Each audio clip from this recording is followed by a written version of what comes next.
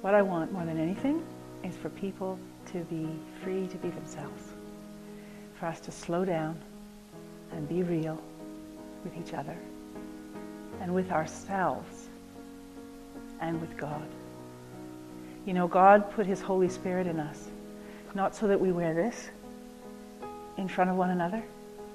We're family, so we need to be real like family. What I want is for people to be free, to be themselves, the way God created them to be, the way God created all of us to be, just real. Because then, that transparency will let Jesus shine through, will let us fulfill the things that we so want to do, because God places desires in our hearts. So I've written a book, a little bit about me, a lot about the Holy Spirit, and hopefully quite a bit about you and me learning to be free to be.